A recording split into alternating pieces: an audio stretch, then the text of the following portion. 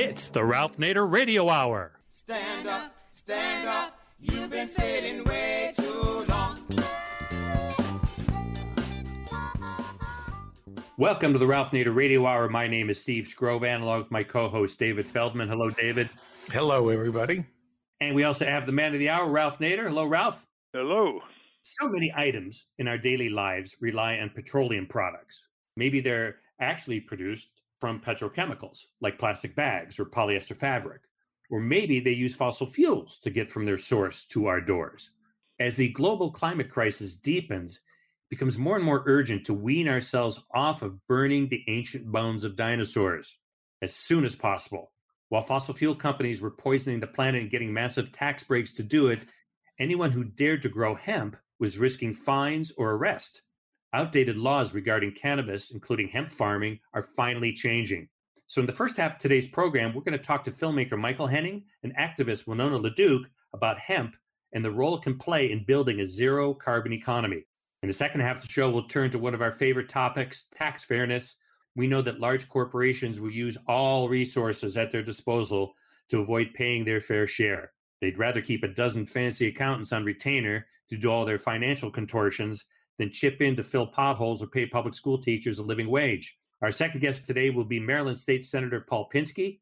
He's been working on legislation to close the loopholes that let big corporations off the hook and leave small businesses on Main Street holding the bag. Then if we have time, Ralph will answer some of your listener questions. As always, we'll check in with our corporate crime reporter, Russell Mokhiber. But first, how can hemp help us transition to a low hydrocarbon diet? David? Michael Henning is a filmmaker and the director of Hempsters, Plant the Seeds, a documentary about the struggle to legalize industrial hemp. Winona LaDuke is an activist, an economist, a hemp farmer, and two-time vice presidential candidate with Ralph Nader. She lives and works on the White Earth Reservation in northern Minnesota, where she says she would prefer not to spend her golden years cleaning up the messes of entitled white men. Welcome to the Ralph Nader Radio Hour, Michael Henning, and welcome back to the Ralph Nader Radio Hour, Winona LaDuke. Hello, David. Thank you. Thank you for coming on, both of you. Let's start with you, Winona. Most people have to carefully be informed that we're not talking about marijuana. We're talking about industrial hemp, a long fiber product that goes back to ancient China, thousands of years ago, and there are thousands of products, consumer and otherwise, over the millenniums that have been made from industrial hemp, clothing and lubricants and food and parts of automobiles more recently, tons of different kinds of products. It's a plant that doesn't need much pesticides or fungicides, but it has fallen victim to the conflation with marijuana, and our DEA for years put it on the prescribed list, where if you planted a seed, just the way Woody Harrelson did in Kentucky a few years ago, you could be prosecuted for a crime. Well, now the Congress, with the support of Republicans, no less, from Kentucky, where the farmers were most vociferous, has now legalized the growing of industrial hemp, subject to a variety of regulations, which Michael Henning is going to elaborate for us. But you have put seed to sod, and you have now a farm that's growing. It's called Winona's Hemp and Heritage Farm. That's Winona, WINONASHEMP.com. And so your vision is really spectacular. You want to revolutionize a good part of the world's economy. So can you describe what your vision is, Winona, first, before you also talk about your hands-on farming experience so far with the growing of hemp? Yeah, no, honored to share with you. So I consider this a new green revolution. I mean, you're right, Ralph, in that, pretty much anything you can do with fossil fuels, you could do with hemp. And, you could do even a lot more. So, I think about it, the word canvas comes from cannabis. That's kind of an indicator of the potential in the materials economy. Because now we got all these plastic tarps and, the clothing industry, the fast clothing that's coming out of H&M and Forever 21, all these guys are like making all this stuff of fossil fuels. And we don't want to do that. We want to move along. And so we're looking at building this intertribal hemp cooperative because I live in the Northern Territories, and our region, there's a lot of tribes that have been looking at land theft inside their reservations and land appropriation, and they see the potential of building the capacity of this economy. And, you know, they say that about 100 years ago, we had a choice between a carbohydrate economy and a hydrocarbon economy. It's a really interesting way to put it, a carbohydrate economy or a hydrocarbon economy. We took the wrong choice. You know, so now we've got everything fossil fuels, and we're all super addicted, and all these plastics, and none of this stuff is going away. And so what we need to do is move to an economy that's an organic economy, not a fossil fuel economy. We need to move away from the dinosaur thing and grow our economy and then sequester a whole bunch of carbon in the process, because that's what hemp does. It sequesters carbon. So we have this potential to build what we call the new green revolution. And we're going to do it out of Minnesota because after all, the last green revolution, the old green revolution came out of Minnesota, University of Minnesota, Norman Borlaug. So the new green revolution is going to come out of our region too, and it's going to be indigenous, and a whole bunch of tribes are interested in growing hemp. And we got a perfect region for it. And it's a very hardy crop, suitable for the Green Revolution. Indeed, Canada has been growing it for years. There are a few tens of thousands of acres in Canada, and until recently, we could only import industrial hemp products from China, Canada, Romania, France, and we wouldn't allow the farmers to grow it. Well, now there's been a really great educational expansion of what it's all about, and the federal government is slowly adjusting to it, especially the DEA, about which we'll hear more from Michael Henning. So describe your farm, and in some agricultural detail, Winona, including the difficulty of getting the right harvesting machinery. So how many acres, where is it, and how you're connecting with the Native American tribes. But let's start with your acreage and your reservation in northern Minnesota. Well, I have about 20 acres in hemp, and we grow fiber hemp. We grow fiber hemp varieties that are basically from France, Italy, and, you know, Northern Europe, the Czech Republic, and Romania. Because those guys, you know, it seems kind of like they kept doing a lot of stuff in the Czech Republic and Romania, kind of like in the Cuba model. Like they just are this older state of industrialization, and they still produce a lot of stuff. And the finest processing is really in Belgium. You know, criminalized in North America, none of that is here. And so we had to go try to figure out, it's like a forensic, you know, it's like a cold case. We know that who killed them and where's the body. You know, it's like who killed the electric car, and we know who did that, and then where's the body. You know, this is the problem with hemp. We know that hemp was killed by, you know, the lumber barons and the cotton ginny and the oil companies, but the question is where'd the body go? And so trying to rebuild the renaissance of the hemp economy in this country is like really trying to find a bunch of clues. So look through all this historical stuff, and I've been to a lot of conferences, and it's largely full of cannabis growers. It's a different species. I mean, it's kind of like a workhorse or a palomino or something. It's different kind of species. We're doing different things here. And also, you know, George Washington and Thomas Jefferson, on their plantations, they used hemp. They grew hemp. The U.S. Navy made its rope in World War II from hemp. All paper products could be made from hemp instead of the polluting, devastating, dirty paper mills and cutting down all the trees. You know, it's as close to a miracle plant as you can imagine. Even facial applications are being put together now. It's just a remarkable plant. So now you've got 20 acres. There's a farm in Maine that has about 40 acres, and they want to expand to 200 acres. And there's a farm in Maryland that's being criticized by the neighbors for the smell. What's this business with the smell? Well, I don't know if all the varieties smell the same. I haven't done my sniff test. You know, that might be more of the varieties that are more medicinal. I mean, I guess our hemp does smell, you know. I mean, I hadn't really put I'm an open air grower. So I don't really know about that, but I do know that I have 8-foot tall hemp, and I'm trying to figure out how to process it. So I finally bought a decorticator from China a couple of years ago that you could take to different sites. And then I went to these different facilities and, you know, conferences, and people are like, oh, I got this, there's this miracle happening. None of it was true. None of it's true. The hemp industry in the United States needs a lot of support and development, both in terms of research and capitalization. You know, we're stuck in this spot where the technology to build it in this generation in the way that I want to build it too. Because I'm asking these questions like, they process hemp in China with a whole bunch of chemicals. I can't do that.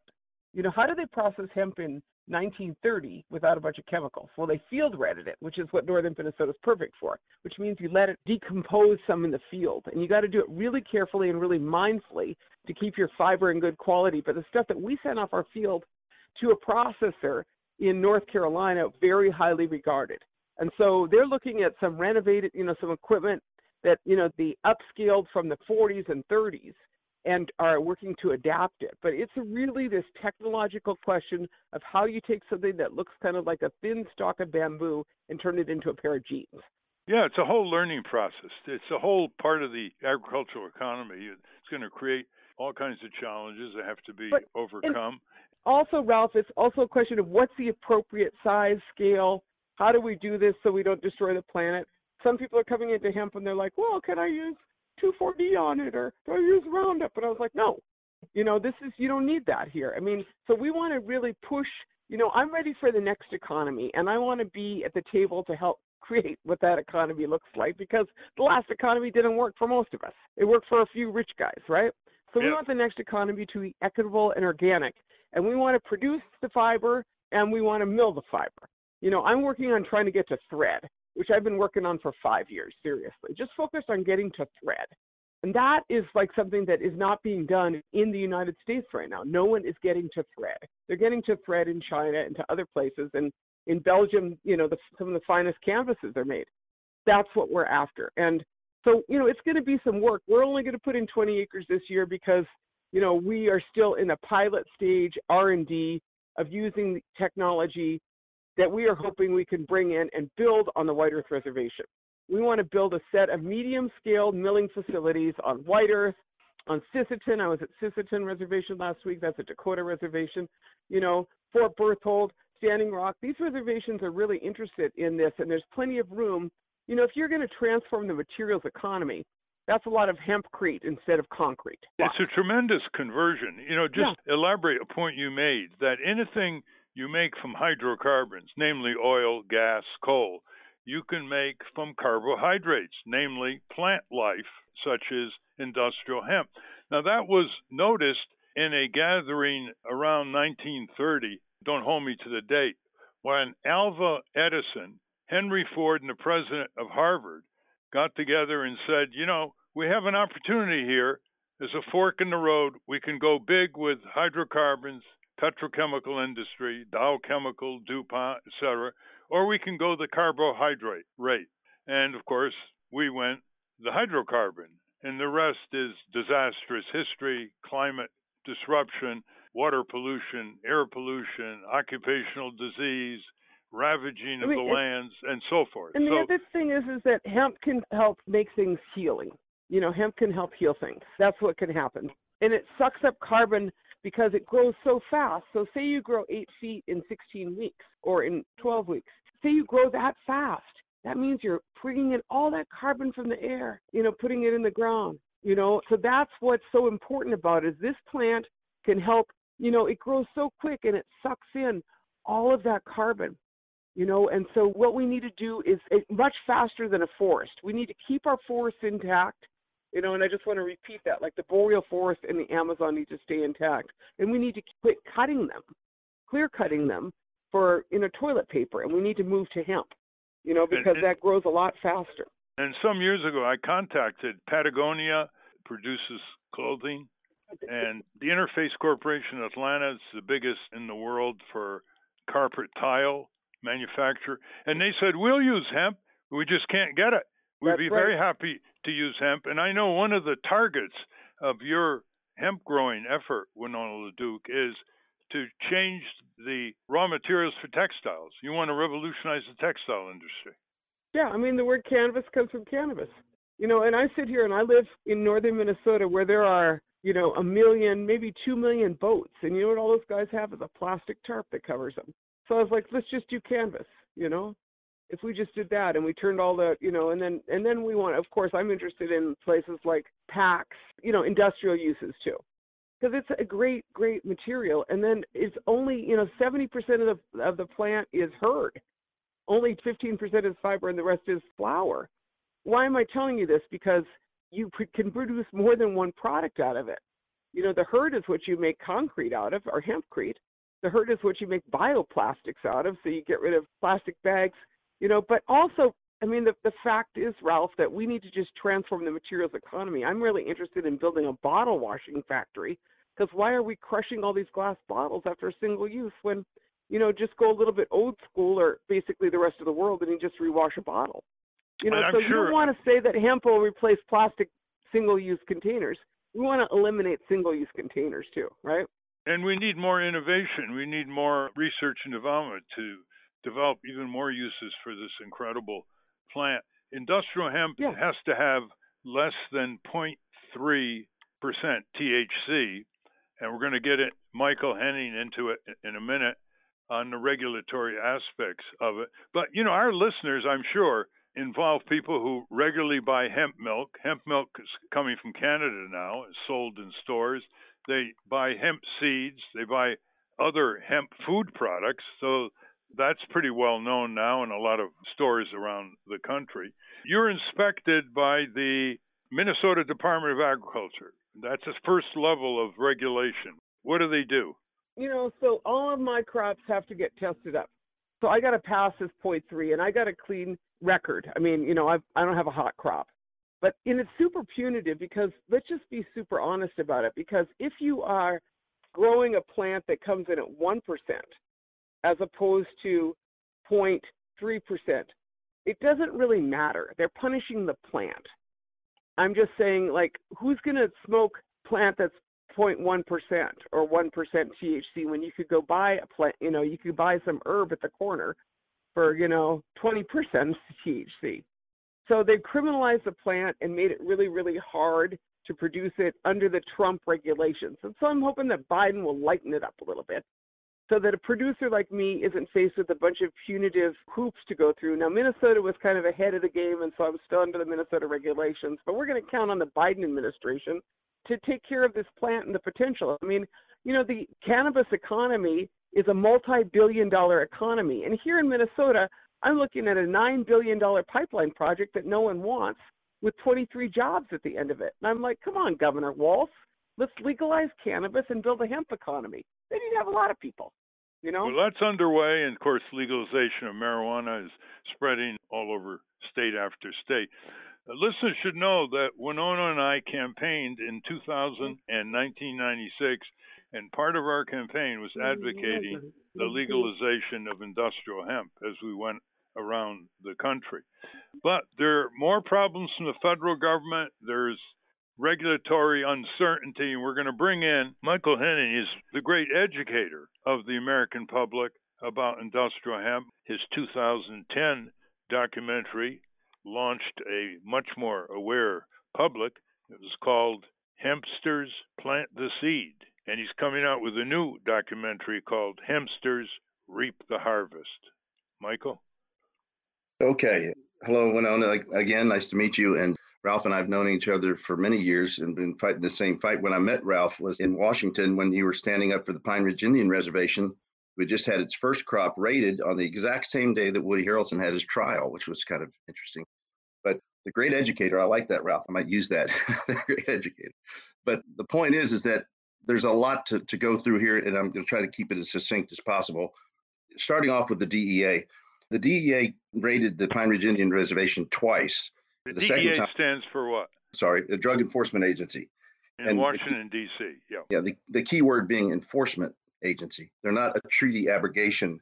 They don't negotiate treaties, but they took it upon themselves to just say, Pine Ridge Indian Reservation, this Controlled Substance Act of 1973 trumps, as they put it, the tribal sovereignty. Does it? I can't believe that. Well, I guess we could go into Canada then. But the point is that Alex Whiteplume, one of the heroes in this effort, the first time they came out, they didn't make any announcement. They just showed up with guns and scared everybody pretty well. And then they took the crop. Now, when they eradicate this crop, it's under the auspices of, it's called the Cannabis Federal Eradication Program, which they have an entire page on the DEA's website that you can go read about it. And their plan is to eradicate the plant from the earth, at least from the United States for starters. Well, when they go out into the field, you'll see it in my film, they cut it down with weed eaters. They're not eradicating anything. The seeds fall to the ground, the roots are still there, it comes back the next year. They do this all over the country. They do it where it grows wild on the roadsides. And it's kind of funny in the film, Alex comes up to the DEA agents and says, you guys have gone out of your way to come onto my tribal sovereign land and to cut my crop down, but why don't you go along the roadways in Wisconsin, a place where it grows everywhere? And the agent goes, well, Alex, you could tell me where this is. We'll make sure to get out there and do that. He completely missed the point. It had nothing to do with Alex trying to get hemp eradicated, but his point was well made. But here's what's happening. They're getting $1.05 per plant from our tax dollars by cutting down the feral hemp. And I've done the math. You can fit fiber crop like what Winona's growing in an acre. You can have a million plants. So in essence, they're getting $1 million per acre, and they're just doing it on the fly. And they're not eradicating anything. They chop it down with weed eaters. It comes back the next year. They're just harvesting and making an incredible amount of money. In the film, you'll see that they wrap it in bundles of 20, and off goes the truck. I'd love to follow the truck sometime and see how they actually do it. But when they're done getting their money for it, they burn it. So they don't use it for anything, which it could be used for. But it all goes back also to this percentage of THC that has to be, the quantity that's allowed. Winona's just scratching the surface there about nobody would be remotely interested in buying any or smoking any hemp up to 10% or 15%, when in the stores, where people who are actually, regular marijuana users, they're looking for 30%. It's a joke to put the pressure on the farmers to grow a crop that would have to be 0.3 is so preposterous. I mean, why don't we start regulating apple farmers for the arsenic in the seeds? It's that crazy. And these farmers can see this as a great crop that they can, farmers are always looking for something that would add to their stable. I think it was Thomas Jefferson said, the greatest service that can be rendered any country is to bring a useful plant to its culture. So here it is on an old plant that's been around forever, and I really think that the answer is the Native American reservations, because they do have sovereignty. All those treaties have been ratified, and they should just go. I don't see why they even have to adhere to the policy of 0.3. They could say, well, not in our nation. I think that's one of the things tribes are going to be able to help the industry with, is that I do think that we can set a regulatory bar that makes sense, and we'll see how this rolls, because we just are getting our breath after the evil Trump era, right? Yeah, and I'm not a Republican, and I'm not a Democrat. I vote Libertarian every year, so don't get me wrong here. But those 0.3 rules were in play way before Trump came along. This comes from laws that were made in France, and it's crazy. I mean, there shouldn't be any regulation. I mean, why would you even bother with it? It's once again, it's arsenic or in apple seeds. So people are too sophisticated now to think that they would sneak some kind of a marijuana crop into a hemp field. It's crazy. Every time anybody knows anything about it knows that they cross-pollinates. So every time you grow a marijuana crop anywhere close to a hemp field, you cut its potency in half every time you harvest it. Well, so, something that Michael, the DEA, was either willfully ignorant of when they kept banning industrial hemp, saying it was a cover for marijuana. Of course, the last thing a marijuana grower wants is industrial hemp plants next to it to dilute it. So contemporary, let's ask now, what is Washington doing to help or obstruct the expansion of the industrial hemp economy? Well, back to the uses of the plant. It's the only plant that I know of. Bamboo may be in there, but there are not many that have the quality of food, fiber, fuel, and medicine. What an incredible plant. And in 1937, I don't know exactly, somewhere in the 30s, Popular Science came out with an article, and you can easily find it, and it's called the $1 billion crop. Back then, it should be the $1 trillion crop now. And amazing. There's so much information. I wish I could just do the Vulcan mind warp and give it all to you. But let's start with plastic. Hemp plastic is biodegradable. It will melt in the oceans, or it'll disintegrate in anywhere you bury it. So the plastic problem is solved. The big plastic problem of the island out there that's floating around, that's ancient history if they want it to be. Let's go back to what Washington is doing now. Yeah. That's where you can really bring us up to date, Michael. What they're doing is they're making the regulations so stiff that I know of Texas farmers here in Texas that had 180 acres, and they were zero. Imagine a wine that's 0. anything. It's not even wine, but it was 0.5. The crop was, 0.3 THC is the cutoff. They showed no mercy. They just said, well, sorry, hot crop, you Yeah. got to burn it. They had to burn 180 acres. It's enough to make the farmer go, you know what, this is not too much trouble for me. But they're still willing to give it another round. And they have literally millions of acres of grow land that they could grow it in, but they have to have buyers for it. And the Texas farmers I know a little bit more about because I live here. But Washington is in a position where they should just blow the doors open and allow these farmers to grow as much as they can. What are you saying, Michael? The old guard is still in charge of the DEA? The DEA is still eradicating the feral hemp, which that's got to be illegal because the crop's legal to grow. So what are they doing on Texas roadsides next to these farmers harvesting hemp, and we're paying for it? How can that be? I mean, that's got to be illegal. Is there anything going on in Congress to straighten out the DEA? Anything going on in the White House? I mean, even Senator McConnell has come around and supported industrial hemp because all the heat he was getting from Kentucky farmers. What's the situation? Whatever's going on, it's not much in terms of freeing up the farmers to grow it, because I know that the farmers that I know are working really hard. The Kentucky Hemp Coalition, Joe Hickey and those guys, they're trying really hard to just get them to allow 1%. You know, what I want to do, Ralph, and this is something I'm glad I just remembered this. I want to organize or have you show us how to do the citizen summons. If people only knew about that unifying factor that we could summons our senators and congressmen back to our home state and tell them what to do, it would rejuvenate the whole system, because never before have we had the ability to communicate like with the internet. So you said get 1,000 signatures and you'll be carrying a big bat. Well, you can get 1,000 signatures in a day. There's an app called Nextdoor. Most people know about it. Tell us about your new documentary and how we can access it. Hempsters Plant the Seed. No, that's the first one. The second one's called Reap the Harvest. And the first one's been released and it's done really well. So it got a lot of great ratings and everything. But I wasn't even going to do a second one until I heard that the DEA is still doing this tactic of harvesting wild hemp. And what we could do, what I think would be the ultimate thing to do, since you asked, everybody that hears this radio broadcast, call Farm Aid and say, why don't you make industrial hemp the focus this year?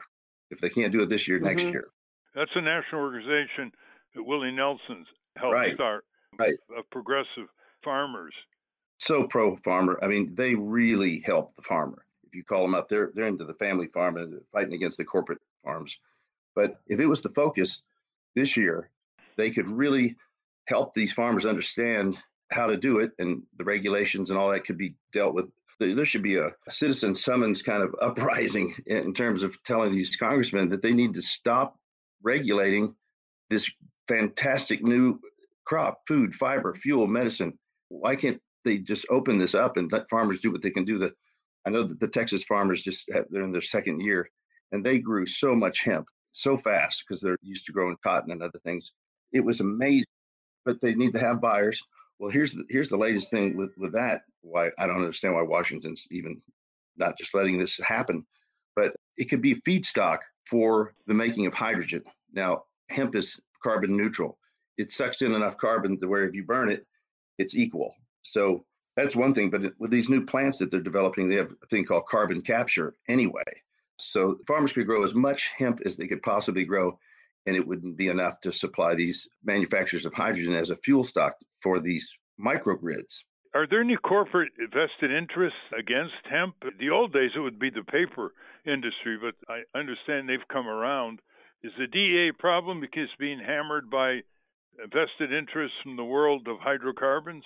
Yes, and I think it's just inherent. But what I think we need to do is show the benefit to the petroleum industries rather than trying to outmaneuver them. Because if they see how they can make money, you'll win them over a lot faster, and they'll start going in that direction. A lot of this would be taken care of if people only knew. They just knew that just the fuel alone, they could make so much fuel from this.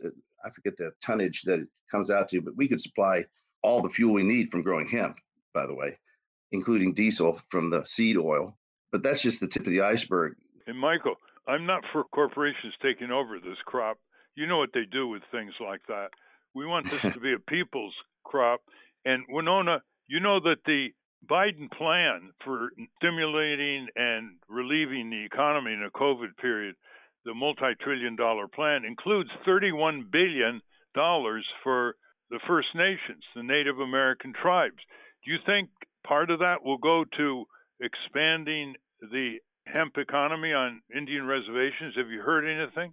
I think that a lot of tribes are looking at how to stabilize tribes. And, there's the COVID pandemic, but, what we saw with Florida, what we see with Florida infrastructure, the crisis in Texas over energy. I mean, our tribes are like in really perilous situations. And so a lot of our tribes, I think, are kind of like shoring up their local food systems, looking at some of their energy systems. And yes, some of them are looking at the just transition work. But, and we're going to do a bunch of organizing in our region.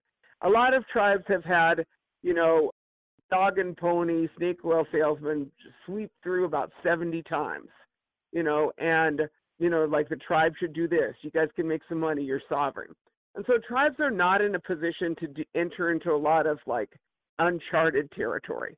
The tribal farmers are in a little better situation. And so we're going to work on growing the plant. And then when things emerge more, I think that we'll be more on the front page of, how the hemp economy is for tribes.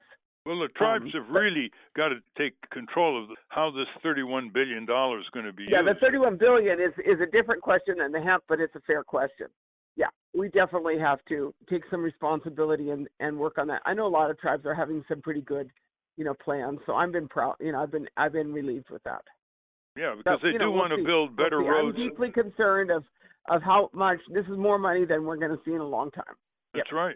I know the Biden administration wants to build a lot better roads on Indian reservations, but we want a lot growing between these roads as you are pioneering. Right. We're nearing the end of our time. Steve, David, you want to pitch in here, I'm sure? Yeah, I wanted to ask, I guess you kind of touched on it. We did a show a couple of years ago when, maybe it was even last year, when the law changed under the Trump administration about industrial hemp. And how has Wall Street responded to this? Is there investment? Is there, I would think you want to get on the ground floor of this. Yes, there is investment. It's coming from, what's the name of the group? The Motley Fools, I think they're called. They advise people. And they were just the other day touting that they have these incredible hemp companies that they want to refer to for buying their stock.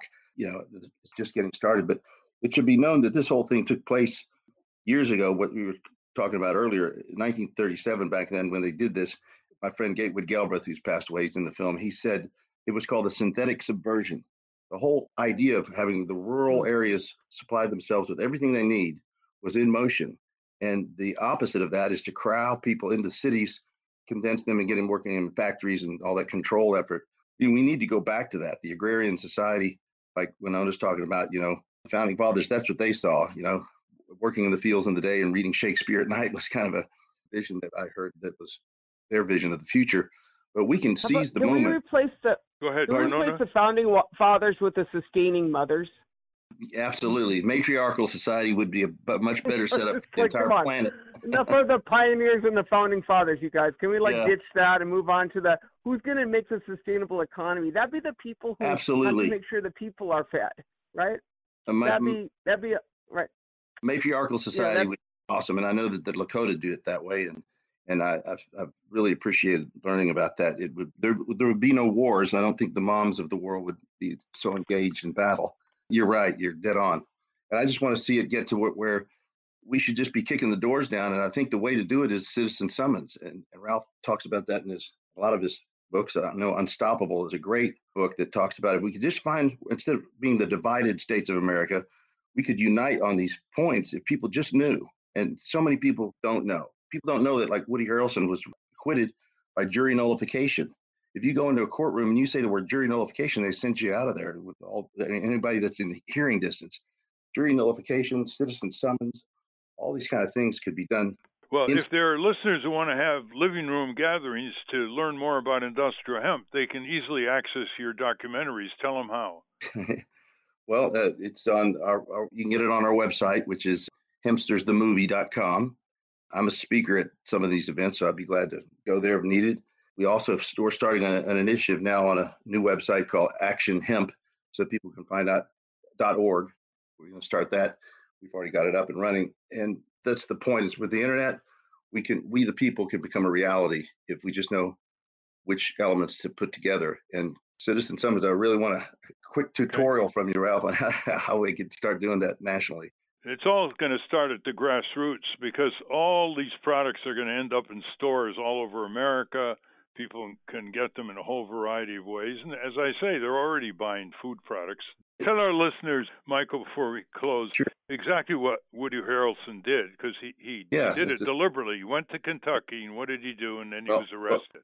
It's a federal crime to plant 5 seeds. So he planted 4 seeds of feral hemp in Beattyville, Kentucky, called Joe Hickey, his friend who helped put it all together, called and said, we would like to report a crime in progress. And the sheriff came out and he, on camera, planted the seeds in front of the sheriff and they arrested him. Well, 4 years later, it went to trial. Thank God. Had they just blown him off, the point would have never been made. But he was trying to prove that there's a difference between industrial hemp and smokable marijuana. And he was guilty as he could possibly be. He was on camera. He said he knew he was breaking the law. He says it's a hard job breaking the law. The jury knew it, and they came out and they said not guilty. That's jury nullification. And it changed everything because now people can say, well, because of that, it builds up case law, as you know. If there's enough case law, it starts to become the law.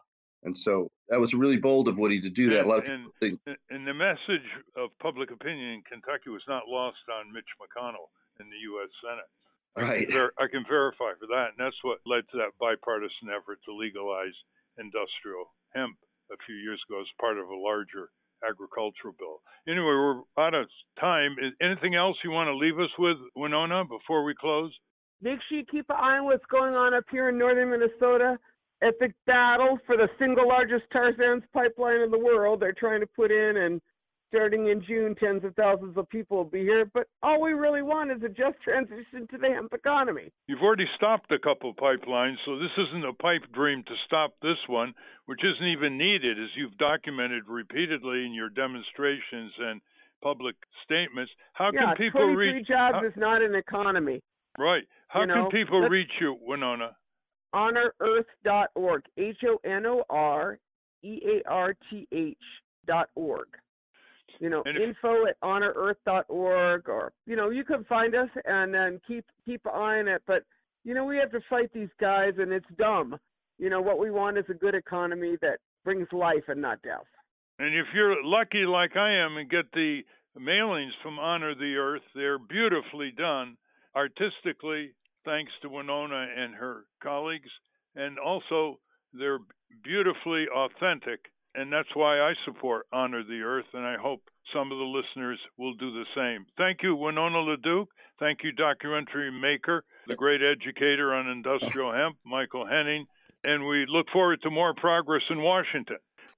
Obviously, this is going to be continued. It's a transformation of a good part of the world economy, going carbohydrate and displacing hydrocarbons. The future of the planet is at stake. Thank you very much. Thank you, Ralph. We've been speaking with Winona LaDuke and Michael Henning. We will link to their work at ralphnaderradiohour.com.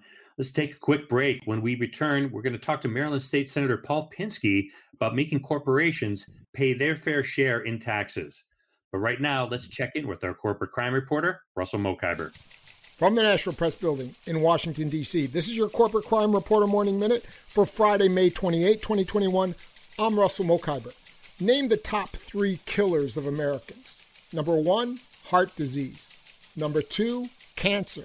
And number 3, 400,000 people die every year from medical malpractice, avoidable injury, or infection caused by medical providers. Now, a new book from Oxford University Press, Closing Death's Door, takes a deep dive into the problem of medical malpractice. I had been aware of issues of medical error, medical litigation, insurance costs, and law reform for decades, said co-author Michael Sachs. The focus was rarely on the big problem, hundreds of thousands of dead and injured patients. The debate was almost always about taming litigation so it would not be annoying to healthcare providers. All the while, little was being done to improve patient safety. For the Corporate Crime Reporter, I'm Russell Mokhiber. Thank you, Russell. Welcome back to the Ralph Nader Radio Hour. I'm Steve Scrovan, along with David Feldman and Ralph. Let's fill some corporate tax loopholes, shall we, David? Paul Pinsky represents Prince George's County in the Maryland Senate, where he has introduced the Corporate Tax Fairness Act of 2021. Welcome to the Ralph Nader Radio Hour, Senator Paul Pinsky. My pleasure to be here. Thank you. Senator Pinsky, we have had prior programs on corporations evading and avoiding federal taxes. And all the big corporations, I think the latest study showed about 55 giant corporations making $77 billion in 1 year, and they paid not a cent in federal income tax. We're going to talk now about how they do the same thing at the state level. And I think our listeners will be even more interested to see how the state revenues are being depleted and not applied to their community public services and infrastructure because these corporations are escaping their taxes. Now, you have a bill in the Maryland legislature. You've had it for several years, and it's gaining increasing support, and we'll run by that issue in a moment. Describe what you call the two major loopholes in our corporate tax system in Maryland, and then tell us how many states are doing it right and how many aren't. Thank you, Ralph. What happens is a parent company will create subsidiaries, but they'll have the subsidiaries in low tax states. So then if a company in our state of Maryland is actually buying services or goods from one of the other subsidiaries in a low or no tax state, they write it off.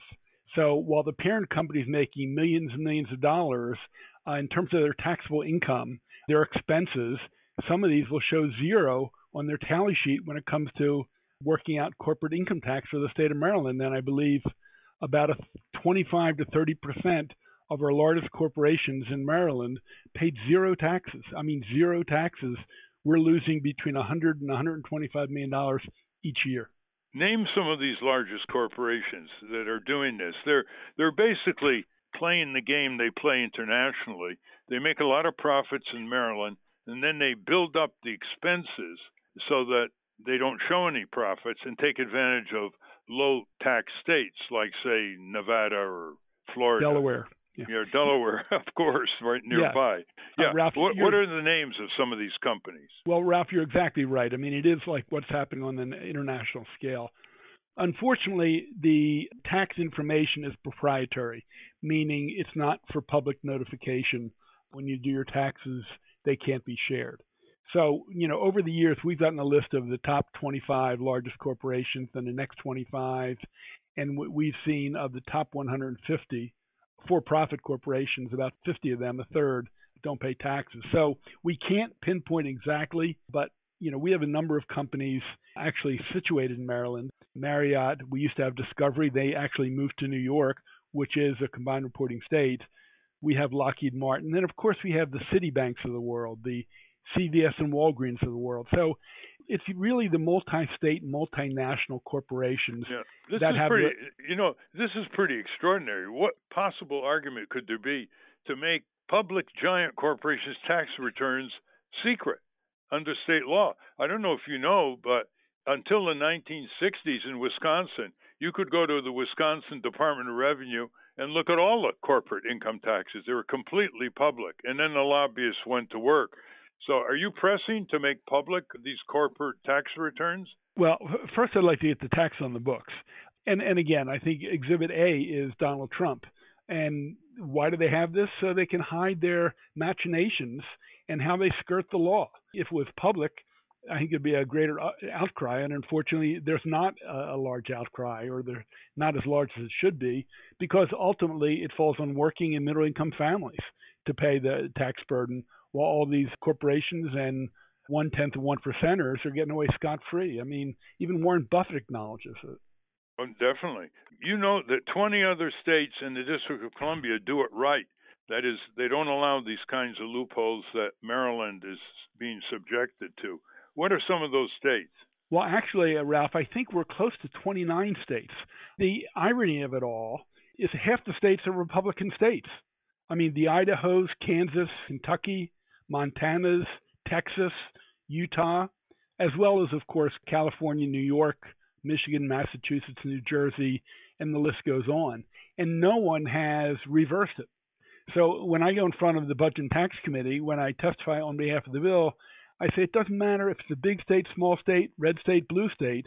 They've all passed this. And it's ironic that a fairly blue state, occasionally purple, in Maryland, we can't pass it. And I said, it's like putting your head in the sand. We're going to be the last one standing. We'll be the laughing stock. And we're a democratically controlled legislature. So It's unfortunately some of my colleague Democrats who are the ones who are blocking this. Well, before we get to that, what's the number of your bill? I know the legislature is out of session now for the year, so you can't get any action until next year. You did pass it in one house, I understand, but what was the number of the bill? The bill number was Senate Bill 511.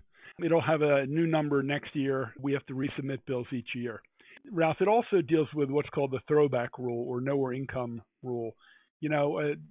Products or services that are created in our state and then sold to a state that has no tax, they're not getting taxed. So a number of states have passed what's called a throwback, which means the tax revenue would fall back to the originating state, and that would bring in another $40 or $50 million. And it's just, how they skirt the tax law. They, of course, have floors and floors of CPAs and attorneys, and all they do is figure out a way to go around federal and state tax law. Well, let's go through a list of potential supporters and see whether they are backing out or whether they're supporting. Is your bill supported by Governor Hogan, Republican? No, not at all. Okay. Is he opposed to it actively? Well, he didn't have to worry too much because the Chamber of Commerce did all the heavy lifting. I think they testified against it in the hearing this past winter. How about the Democratic delegation in Congress from Maryland? They generally haven't weighed in on local bills. I know there are a number who've supported in the past. Jamie Raskin, when he was in the Maryland State Senate, was a co-sponsor. I think now Senator Chris Van Hollen had been a supporter when he was in the Maryland legislature. Okay. But I don't have recent letters from them. Okay. How about the Maryland tax collector? No. Interestingly enough, the comptroller, who is now running for governor, he many, many years ago supported it, but he has joined forces with the corporations and the bankers to oppose it. How about the trade unions in Maryland? They supported it by and large. Unfortunately, we have not built the kind of grassroots coalition that's very visible and loud. And, everyone says, sure, we agree with it, but it hasn't gotten the momentum that we need to the point where legislators would see they have no other choice but to support it. Did you have many co-sponsors in the state Senate in Annapolis? Well, we have 47 senators and needs 24 to pass the bill, and we have actually 32 Democrats. Over the years, I think this year because of the COVID, we were limited in getting co-sponsorships. I had 8 or 9, but we've had as many as 18 or 19 over the years. You've got a problem with your Democrats, some of them. Yes, absolutely true. And look, some of these corporations will pick up a phone and say, look, if you pass this, we'll leave. It's the traditional economic blackmail, and of course they're not going to leave. Corporations don't move because of tax policy. They decide based on infrastructure, on having roads to deliver their product, schools, and other infrastructure. So, that's been used around the country for decades and generations. We're going to take away jobs if you don't give us this tax break. We're talking with State Senator in Maryland, Paul G. Pinsky, who's the chief sponsor of the Corporate Tax Fairness Act of 2021. He's also the chair of the Senate Education, Health, and Environmental Affairs Committee, and he represents Prince George's County in the Maryland Senate. Let's talk about the media you're getting. Baltimore Sun, NPR, PBS, commercial radio, TV stations, other newspapers. What kind? Well, first one in the D.C. media market, which you're familiar with, Ralph. Maryland is fighting the federal government coverage, Northern Virginia, D.C., and the local jurisdictions, which are fairly significant, Montgomery and Prince George's. So the Post doesn't spend a lot of time on Maryland state politics. The Baltimore Sun has been good, I think, over the years. At various times, they have endorsed it in their editorials. So, we'll get a line here or there. But each year, it seems that people aren't infuriated and other bills move to the front of the line in terms of coverage and visibility. Are you working with any citizen groups, especially, it's really a good one in Washington with connections throughout the states of the U.S. It's called Good Jobs First. It's run by its founder, Greg Leroy. Has he been helpful to you? Yeah, look, I've known Greg, and we've communicated for many years on this and other progressive taxation policies. Oh, good. There are a number of grassroots groups that have supported us. We've had great hearings. Look, the facts are on our side. Unfortunately, we have not gotten enough Democrats to realize that this revenue could be used for public education. We just passed a major transformation called the Kerwin Proposal, a blueprint for Maryland's future. It's a $4 billion, really radical change to how we can fund and have our schools be world class. We need revenue for that. And here's a clear, obvious answer. All the employers, they say, and all these big corporations, we want people who are employable, who are trained and well educated. Well, they need to step up to the plate. It's all the more reason we should close these type of loopholes. Yeah, once during the savings and loan crisis, there was a hearing in Annapolis, and we were part of a rally around the legislature. And Ben Cardin was a state legislature then. Two questions. Does Senator Ben Cardin support this bill of yours? And second, what about a big rally next year when the legislature comes into session? Look, I don't remember talking to Ben on this bill. In the course of our 90-day session, which is an annual, we have 2,000 bills come in. Look, I think this is very important. I've also introduced sweeping bills on climate change. We've been dealing with police accountability. So sadly, some bills get sort of shunted to the side. So I haven't talked to Ben about it. Over the years, we've had rallies. During that 90-day session, many interest groups hold a rally on a Monday night when there's a show session on the Monday evening. But we will look forward to doing increased mobilization, and hopefully if the Biden administration move ahead with some of their tax changes, it'll give us some momentum and some wind at our backs. But, there are other issues. I've also tried to address the carried interest legislation on that, making our personal income tax more progressive. We should be leading the nation, not just middle of the pack. Some states have been bold. Some cities and counties have been bold. We have to be much bolder. Well, listeners might need to be aware that a lot of the loopholes in the federal tax code are copied in the state tax code. Like State Senator Pinsky just said, the carried interest. That's the racket where these investment advisors say that their fees from their advice to private equity firms, et cetera, are treated as capital gains when every accountant in the country laughs at that. So are you kidding? This is ordinary income. Just like real estate agent gets a commission from selling a house, the real estate agent pays ordinary income. They don't pay lower capital gains. That's costing the federal government, by the way, Paul, $180 billion over 10 years. So you can imagine what it's costing your state around the country, as well as the state of Maryland, which is the subject of our interview today. I introduced it because I think states should begin to take action. We shouldn't wait for the federal government. I'm not optimistic we're going to overturn the filibuster.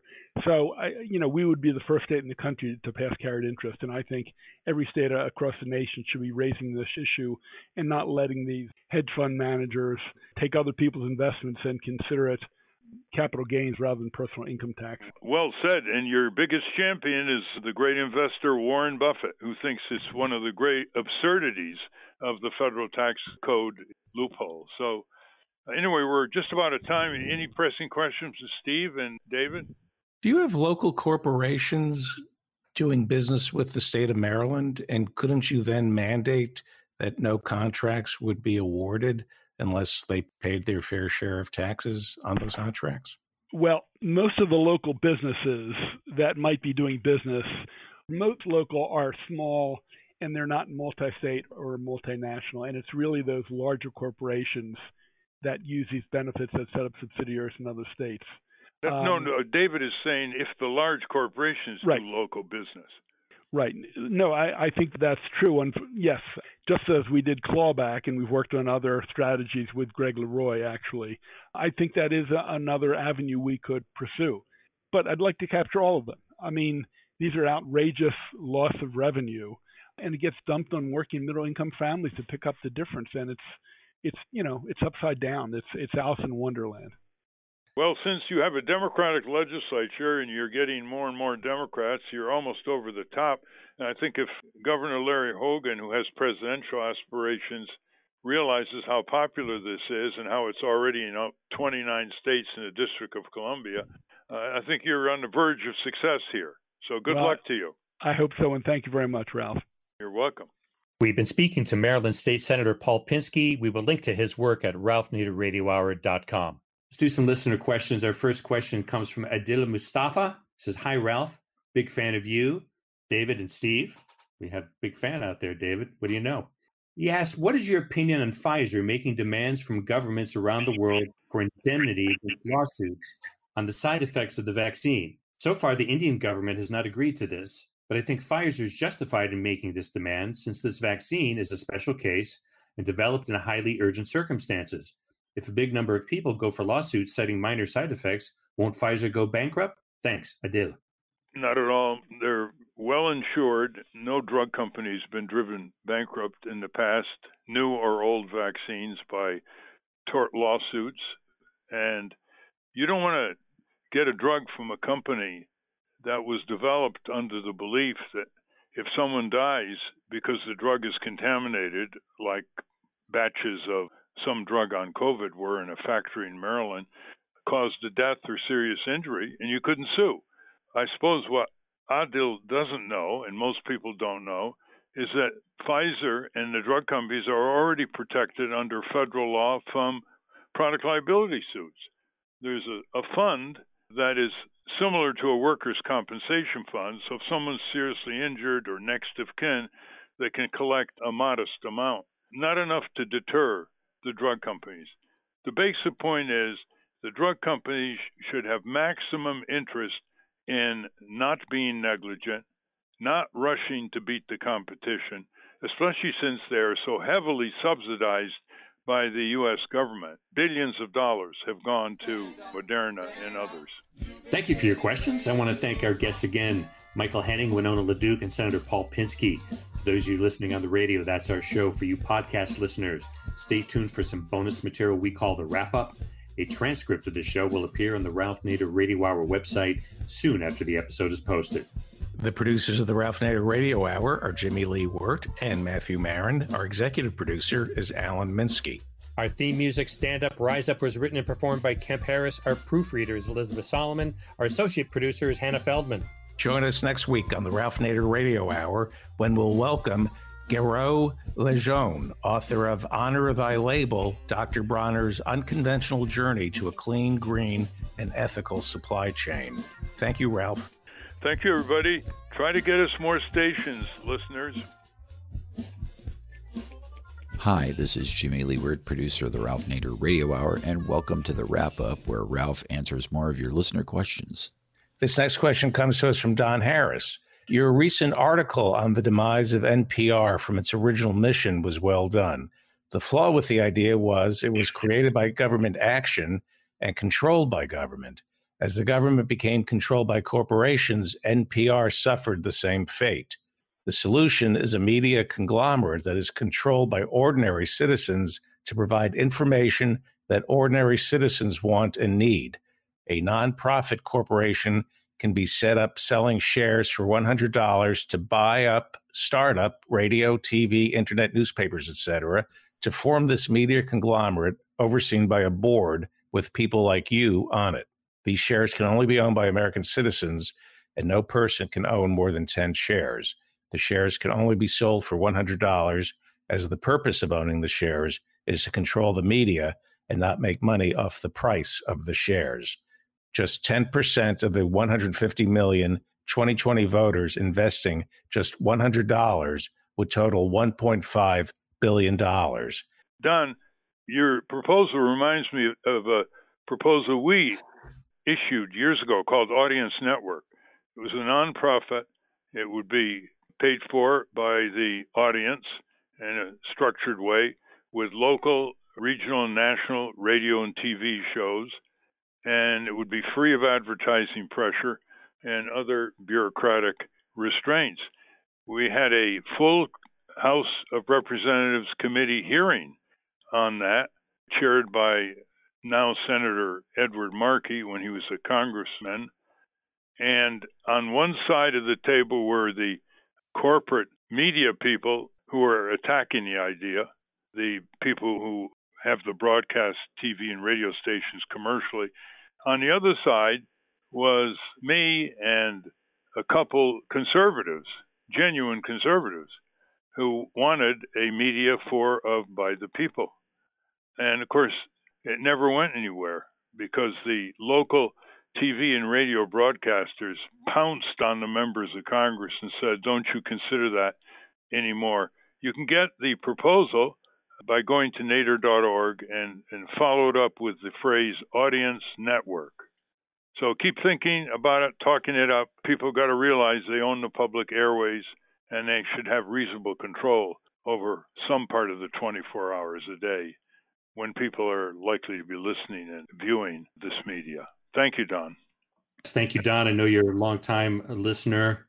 This next one is not so much a question as a comment, and it's from someone named Eric Peterson responding to our interview with John Koskinen, former commissioner of the Internal Revenue Service.